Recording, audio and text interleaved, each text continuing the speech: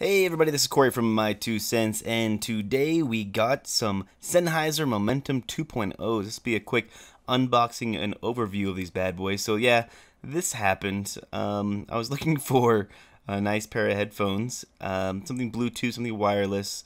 I wanted to get another pair to compete with my Zik that I have, my Parrots, and so I got these. They're a little bit on the expensive side. About $492 is what they cost me, so I'm really hoping that they're worth it.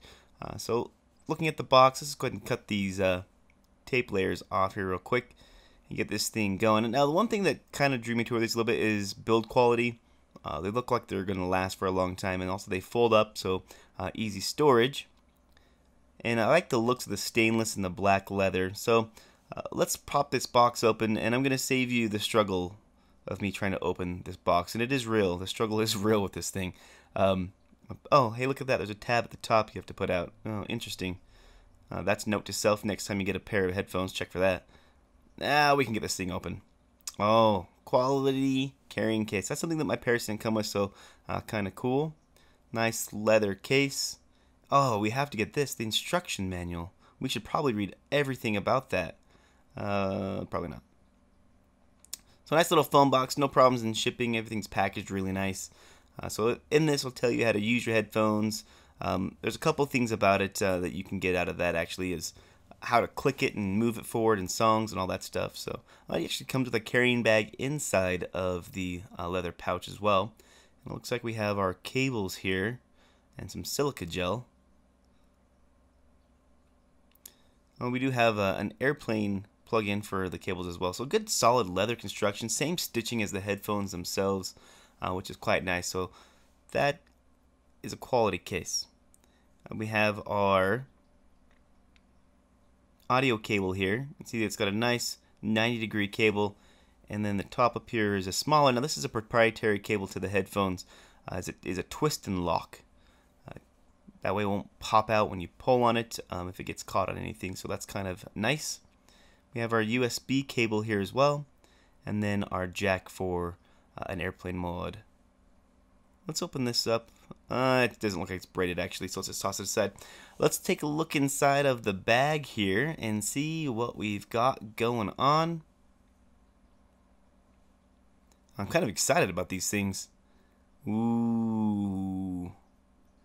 These are nice. I can tell you already, the build quality on these is fantastic. I would say probably a step above the Parrots that I have. Pull this tape junk off. Get our little earmuffs out of there.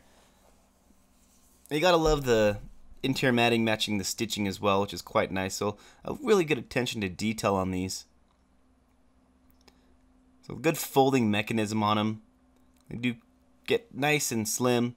Not as flat as the Ziks do. So on the side here you can see that to adjust the ear cup basically is just a pull up and down.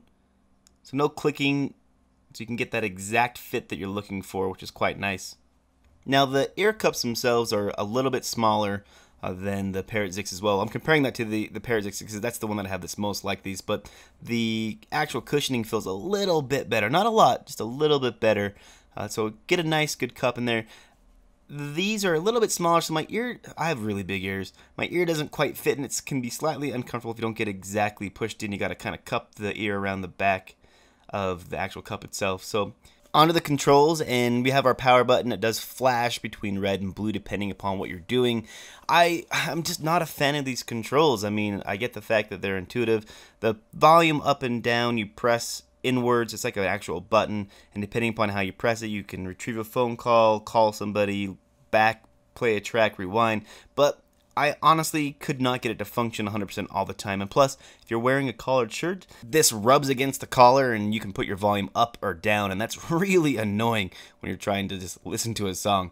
So we have our charge port here as well. We had the headphone jack, built-in mics for phone calls, which is great. I mean, never had a problem with anybody hearing me, which is fantastic. They also serve the purpose of directional noise cancellation or amplifying who's speaking to you when the headphones are off, so you have to pull them off all the time.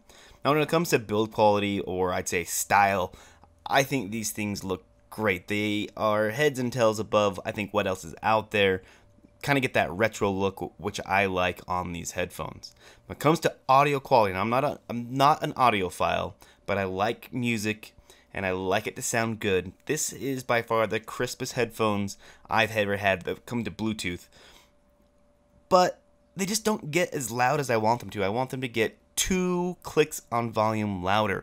I just sometimes want to zone out and I want to listen to my music really loud, and I just can't do that with these headphones. The Parrot 6 do get a little bit louder, although it gets slightly distorted, which I understand happens, but sometimes you just gotta drown out the surroundings. So the stitching on this thing is fantastic. I'd say these things are gonna last forever. Now when it comes down to it, I guess it comes, can I recommend these to somebody who's looking for a new pair of headphones? And I definitely can say yes. I mean, they are expensive, but they are pretty much worth it. I mean, if you are looking for the best audio experience you can get over Bluetooth, then I would say that these are it. I mean, they're built. Look at the hinge on this thing. This is just not something you would see on something that's just inexpensive. So, pure audio, you want the best quality sound you can get your hands on, then these are headphones for you. If you're looking for the most technologically advanced, or you're looking for something to be a little bit more economical, then definitely not. I would say maybe pass these up and look for something a little bit different. Anyways, thanks for watching. Catch you in the next one. Peace.